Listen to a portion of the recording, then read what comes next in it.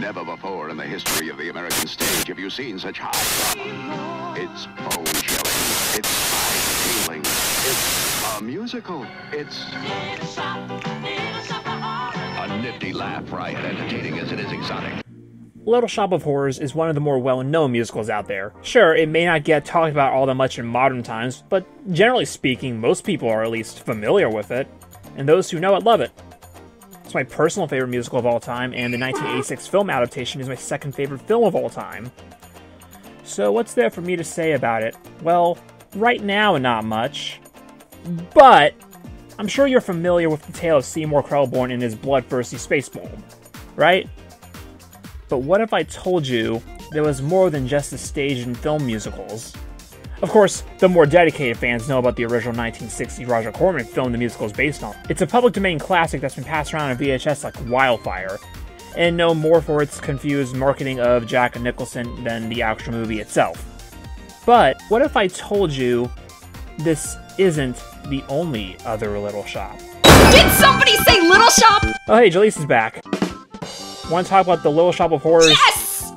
Cartoon? Oh god, what did I get myself into? What if I told you they made our cartoon based on Little Shop of Horrors? It's not good. That is the end of the song.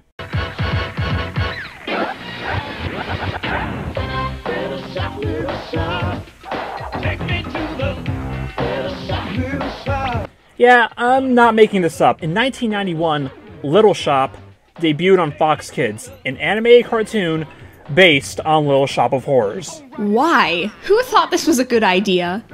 Well, it was produced by Saban. Who are they?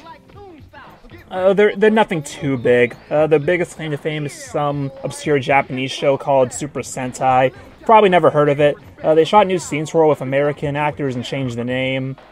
That being?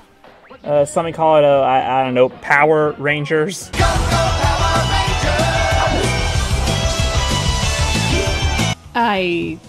I never thought that Power Rangers would somehow be connected to a TV show about a giant killer plant. Well, that's because it's not really about that anymore. But I'm getting ahead of myself. So let's start with the beginning, and all the questions that are on most of your minds. What? How? Why? Well, in terms of its actual conception, there isn't much information regarding it. Other than Saban Marvel being the production team, the concept is credited to one Ellen Levy, a surrealist painter? Assuming that's even the same one. Otherwise, there isn't much I can find on it other than that the producers wanted to make a show that is so unique, so funny, and so odd that a child who doesn't watch it will feel as if he's missing something. And what was that something, exactly?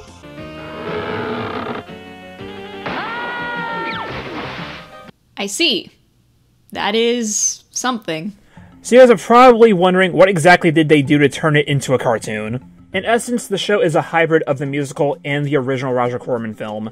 Stylistically, the show is modeled after the musical, featuring musical numbers in every episode, and retaining the New York-inspired setting. Many musical cues in the score are very similar to Da-doo from the musical. I was walking in the wholesale flower district that day, and I passed by this place where this old Chinese man... The elements of the Corman film are more obvious with the portrayal of Audrey II, or as it was known in the original film, Audrey Jr. For the majority of the show, Seymour tends to just call it Junior for simplicity's sake. That's not the only similarity though, right? Oh, not at all. They also gave him the hypnosis ability he had in the film, or planting the seed of an idea. No, really, that's what he calls it. Like, every other word this dude says is a different plant pun. Chill out, Sprout. Why would anybody commit such a horrible atrocity? I've got a feeling in my roots that I'm about to change your mind with the seed of an idea. So after 13 episodes, the plant puns didn't grow on you? That's where the similarities end. See, they didn't do an outright television adaptation of Little Shop of Horrors. I mean, how could you? It's a very open and shut story. Boy meets girl. Boy meets plant. Plant eats boy. Takes over the world. The end. And while Little Shop of Horrors isn't the most violent thing out there, I can see older children being able to watch it just fine. You can't really use the main horror elements that made the original so good in a children's show. What? You mean a horror-themed movie from the 80s about an evil monster drinking blood and devouring entire cities isn't child-friendly? Let's compare it to a similar case, the real Ghostbusters cartoon. The original Ghostbusters film is like Little Shop in a few key ways. It has some adult themes and horror elements just like Little Shop, but the difference there is that the core idea of Ghostbusters works much better as a syndicated cartoon. Ghostbusters is a movie about 4 scientists going around and hunting ghosts. You can easily turn that concept into a syndicated Monster of the Week series where the 4 color-coded scientists fight a different type of spook, specter, and bugaboo. Little Shop, on the other hand, has a definitive ending. Depending on which version you watch, it either ends with Seymour and the plant dying, Seymour and Audrey getting married while the plant dies, or the musical ending where everyone dies in the plant apocalypse. Can't really go any further if 90% of your 5-person cast is mulch. So, to circumvent this, Seymour and Audrey are now in middle school. Orrin is replaced with a bulky, retainer-ridden bully named Payne Driller. Mushik is largely the same, though he is clearly based on the musical's depiction of him, rather than the Mel Wells iteration from the original. Now let's address the green mammoth in the room. Don't you mean white elephant? Oh, you wish. Now, in the musical, Audrey 2 is heavily implied to be a plant from outer space, an homage to the 1950s and 60s B-movies it was birthed from. It just pops in during an eclipse while Seymour is at a flower stand. In the Corman film, similarly, he buys Junior from a market stand, but instead of the sprouting plant, he buys the seeds, making it unclear if it's a product of Earth or space. Here... Okay, are you guys ready for it? No. Good! So Audrey Jr. is found at the bottom of the junkyard and is revealed to be a member of a prehistoric species of flytrap that was alive in the Vegozoic era, where plants were the dominant species on Earth and were big enough to eat dinosaurs. Also, his pot is physically part of his body, apparently. Is it too late to drop out of the collab? Yes. Heck! We touched on how Junior is no longer the main villain and is shown to actually care for Seymour. He's basically the stereotypical 90s Big Brother. He'll drag him and rib him like nothing else, but will at least help Seymour with his antics. Well, at least if there's something in it for him. You didn't even get to the 2 biggest aspects of Junior's character. Since he can't drink human blood for sustenance, he settles for whatever food he can find, whether it be pizza, burgers, a turkey, a 1700-piece vintage record collection, you name it. Doesn't pizza have plants in it? He also gains a new ability called vegetable magnetism.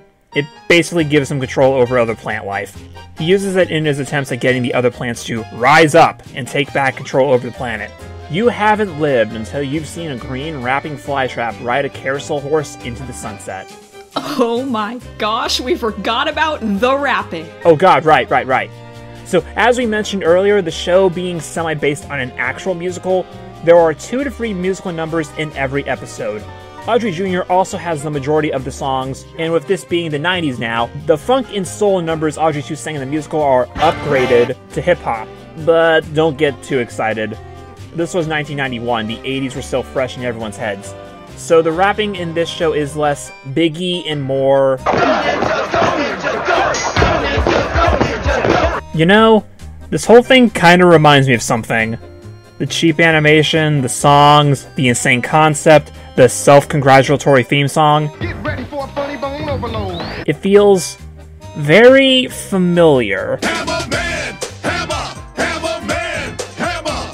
Oh, by the way, the bully Payne Driller, despite sounding basically exactly how you'd expect him to sound, got a couple of songs of his own to sing. We're always mean. You gotta stay up late at night, ready for a fight. If you take home rap, you never get respect. Boy, I really hope somebody got fired for that part. Audrey is also barely recognizable from her original incarnation.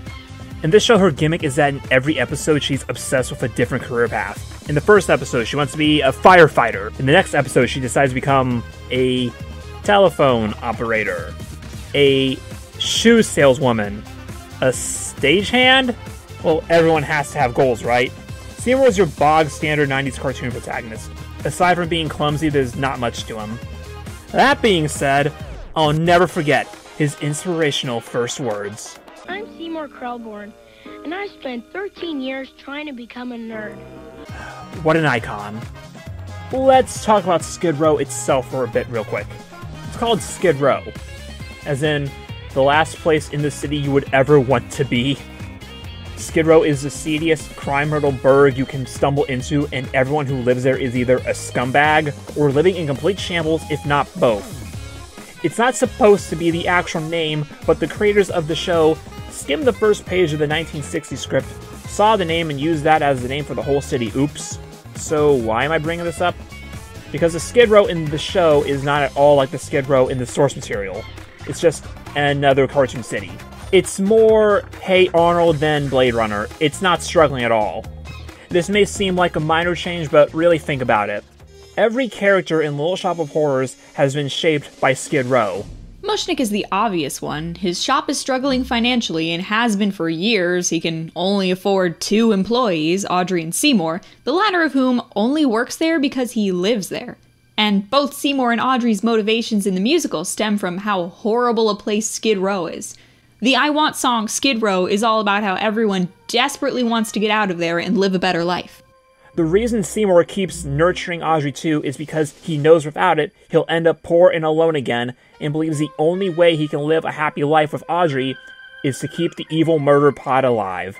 And Audrey wants nothing more than to leave Orin and Skid Row and live somewhere that's green, but without the financial means to get out of Skid Row, she's trapped downtown, seemingly forever. Now sure, it's a kids show, you do need to soften it up to make it appropriate for all audiences, but years later the Powerpuff Girls did a perfect job at showcasing a Skid Row-like city in the Cityburg episode. This show's best attempt at making us see how skid this row is by having every store be a used store. Used magnets, used light bulbs, etc. Oh, and this one dude who eats flowers, what? Also, for some reason, Jack Nicholson shows up a lot in the show, but like, he doesn't do anything. I don't get it.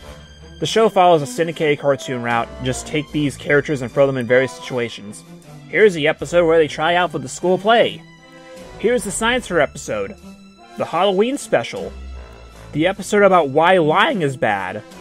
It's a Wonderful Life parody. The usual stuff, except this time with a giant plant. So if Junior comes from a time where plants ruled the earth, how does he feel about the modern world and how plants are relegated to salads and scenery? Oh, he hates it. Most of his plotlines are about his attempts to either make the plants stronger and take over once again, or establish plant rights. Yes, that is a sentence I just said. His first plan involves giving plants brains again, so he cobbles together a plant Frankenstein monster named Stu. This man wants to play God and make his own literal Garden of Eden to create new man-plants. This show is amazing. Another common theme in this show is its obsession with teeth. Like, it is absurd how often they force in a dental hygiene-related plot thread. I get that both films had scenes about dentists. I mean, Orin is a main character in the musical and gets a whole song about it, but that was just a single character trait. Here, it's like they saw how popular that one specific song and moment were and ramped it up to 11. That's a really good way to describe the show. They took 2 of the smaller ingredients of Little Shop and accentuated them tenfold. Yes, it was about a plant, but the fact that it was a plant was secondary to the fact that it craved blood and was indirectly responsible for murder. Yes, one of the main secondary characters was a dentist, but the fact that they were a dentist was only relevant for the sake of comedy rather than plot. Here they said, main character is a plant, therefore every episode has to be about him doing plant stuff, whatever that means. I think we've gotten the setup out of the way now, so how does the actual show fare? Well, We'll be back.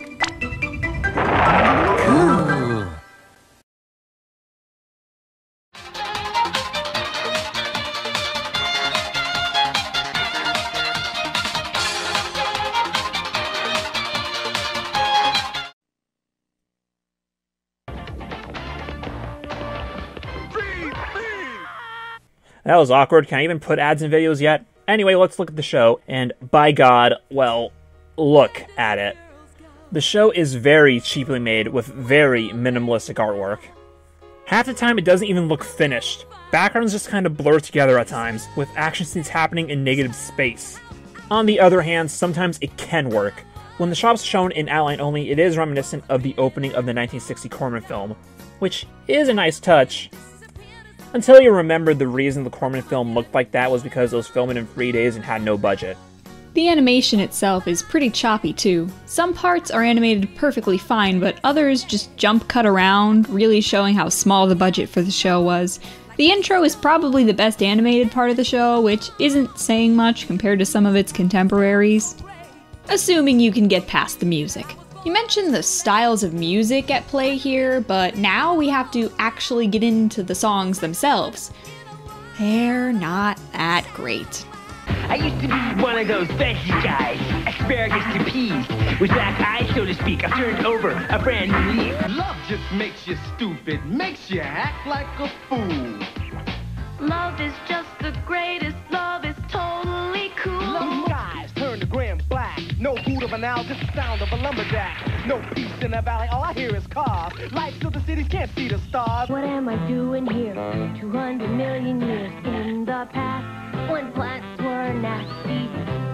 I find most of the songs unmemorable, nothing I'd actively find myself singing. Usually they're there to further the episode's moral. And then of course there are the Audrey Jr. raps.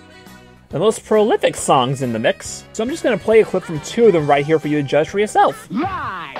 Big ones, tall ones, lies!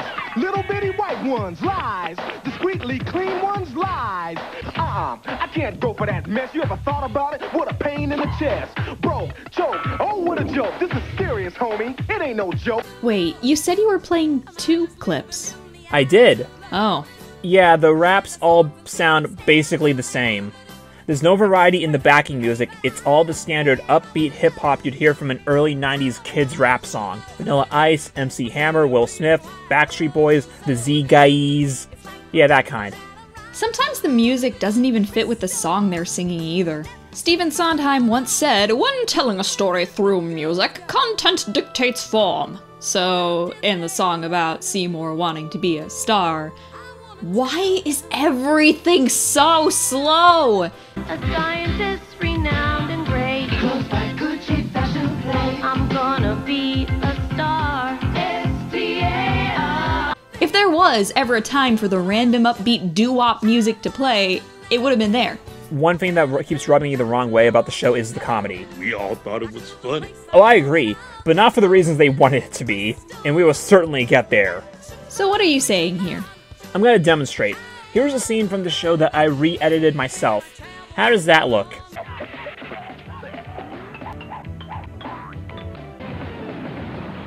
Okay, cool. Now here's the original unedited clip from the show.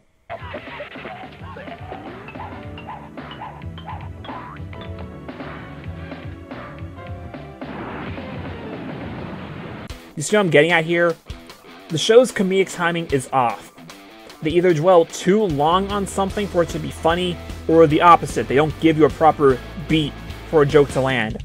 It's weird, and kind of hard to explain without showing you directly. Part of it is also the way the lines are delivered. For a lot of them, it comes across as if they just recorded their first read-through. Now that we have all that established, let's get to the part you've all been waiting for. The actual episodes.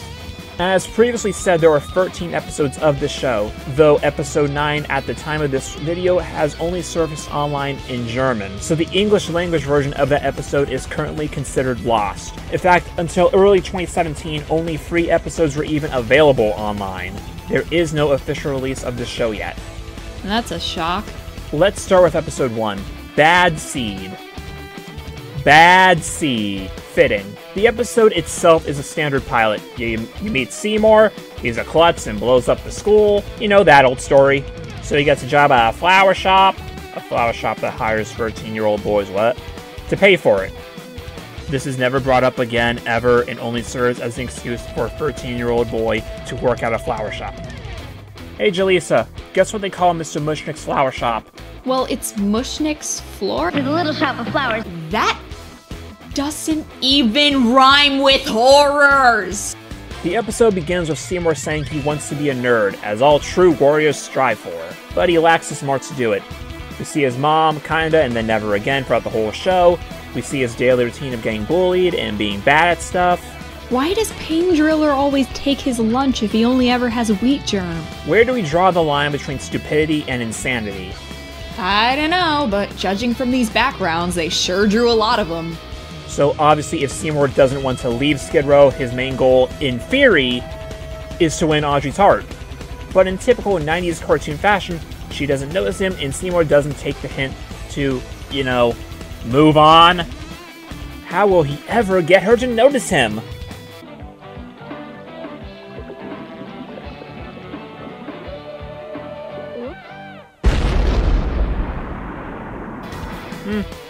I would have gone with decorating her locker for prom, but that works too.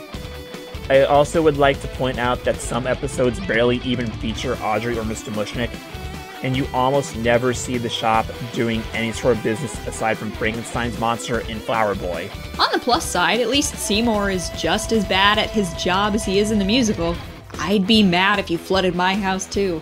This all culminates in the greatest bit of animation ever made. I fell for hours! So, Seymour encounters a seed, it grows into Junior, and we learn about his greatest desires. You know, if Seymour is the main character, why does Junior get the big I Want song? Well, that requires the writers to give him more motivation outside of, dang, friend-zoned again! We also learn about Junior's hypnosis and vegetable magnetism. He attempts to hypnotize Audrey into noticing Seymour, but the dude can never get his aim right. Oops. The episode ends with Junior helping Seymour keep his job, and everyone lives happily ever after. The first episode does at least do a decent job establishing the series' tone. The problem is that it establishes the series' tone. Here, let's take a look at some of the upcoming episodes with classic titles such as Back to the Fuchsia, Pulp Fiction, I Loathe, yes, Loathe Not Loathe, I Loathe a Parade, Untitled Halloween episode, my favorite, and Real Men Aren't Made of Quiche. William, can I go home yet? Not until your blood oath is fulfilled. Speaking of quiche, let's go over that episode real quick to see how this show tries to make a man out of us. In this episode, Audrey Jr. builds the Frankenstein monster out of cabbage. Well, at least we got some horrors in our little shop of horrors. Also, they let Pain Driller sing in this episode. Pain is right. Well, anyway, the episode is about how Seymour wants to be a real man, trademark, while Junior wants the plants to stand up for themselves. To accomplish this, they try to give a brain to the plants, but from the sound of it, Seymour lacks the brain. How about you and me cooking up a little experiment in plant improvement? I don't know how to cook. You don't know how to cook? This results in him taking home ec class for reasons. You know what else happens for reasons? Take a guess at what exciting plotline they send Audrey, the future firefighter, on this time. Got your guesses in? Good! Her plotline is that she falls in love with a fridge. This episode is freaking sexist, and this show is anti-vegan propaganda! Let's keep going. Episode 4 is the science fair episode. Seymour idolizes this football-headed professor who wants nothing more than for kids to have clean teeth. A noble mission in this day of high medical bills. Not so much in 1991. So naturally, the episode is all about Junior trying to turn all the children of the world into plants. I am not making any of this up. Look it up later on. Oh my god. They even do the shared body episode thing. Oh my gosh, that sounds horrifying.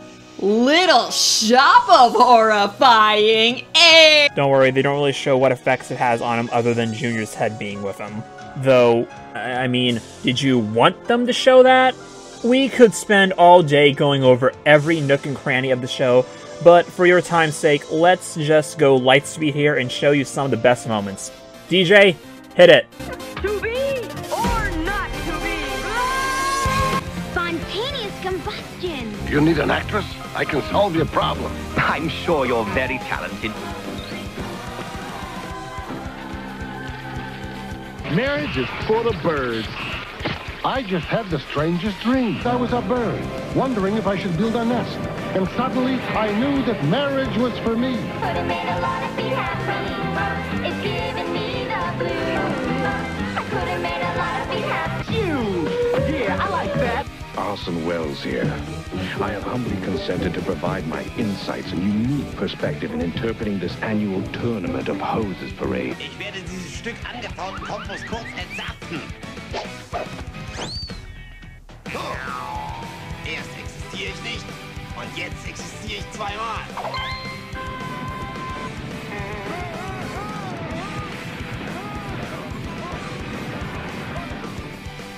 Okay, lastly, before we leave, can we just talk about the best episode of the series? There's a best episode? Episode 7, Air Jr. To really do it justice, we need to go over its whole plot. It is beautiful. Okay, so Seymour is playing football, but he sucks at it and doesn't want to do it anymore, but Junior notices he's hurting the grass by playing, and that's no good, and Seymour says that in real football, they use cleats, which Junior don't like at all. Luckily, Audrey is now a shoe saleswoman, so they take her to a shoe store so Junior can find a pair of shoes with wings and gives it to Seymour after they sing the big foot fetish song. So Junior uses his vegetable magnetism on the rubber wings of the shoe to telekinetically make Seymour fly for a while. And then they make him crash into a blimp. This is all part of Junior's ingenious plan to have the blimp lower a ladder to let go of Seymour so Junior can climb on the blimp, because why should he have to fly himself, you know? So he drives it up to the football stadium and shouts over the blimp's microphone to get the grass to wake up and attack the humans, only to reveal it's turf, not grass. Episode end. Drink Bud Light. I mean, really, a rubber tree? There's no way that's a real oh, yeah, that is that trees come, rubber comes from the trees. Okay, wow, never mind. Okay, so, Little Shop. In closing, what did you guys think?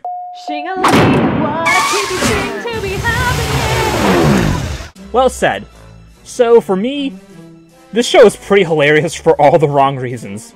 It screams that 1970s, 80s adaptational cartoon atmosphere, and while terrible, you can't look away. It misses the point in every facet, but you can't help but smile at how dumb it is. If you're looking for something legitimately good, stay away. And for the Little Shop aficionados, I'd only look at it as a curiosity piece.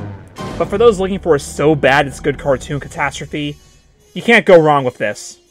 And I guess that wraps it up. I would like to thank Citizen Hal and Jalisa for working with me on this video. It's been great having you. If you like them in this video, check out their channels, links in the description and in the cards above. As for me, if you want to see more content, click on the subscribe button down below, hit the bell if you want. Make sure to leave a like and comment to let me know if you enjoyed the video. As for me, I got some unfinished business with a certain 8th wonder. See you next time. Heckity darn. Shoot. No. No swearing. Doesn't pizza have plants in it? Does he know? Does Junior know? And Burrs too? What even is he okay?